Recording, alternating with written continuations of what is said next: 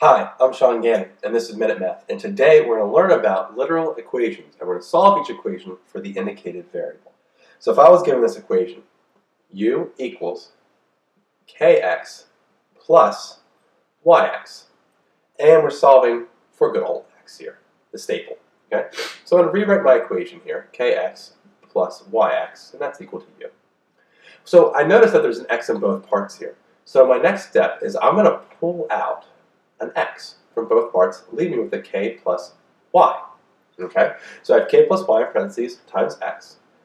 Opposite multiplication is division, so I'm going to divide by k plus y to both sides. That leaves me with an x by itself on the right and a u over k plus y on the left. Well, x is already isolated by itself now. Fantastic. So let's rewrite it to have x come first. And so my final answer is just x equals u over k plus y.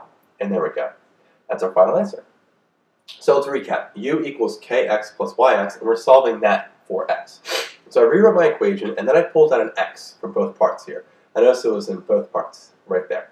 So that left me with a k plus y, and you can see if I distribute the x back in, I would get what's written above, kx plus yx.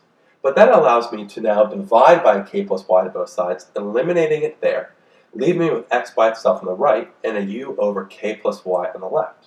Well, I like to see everything with x written first, so I rewrote this to have x come first. And so my final answer here is just x equals u over k plus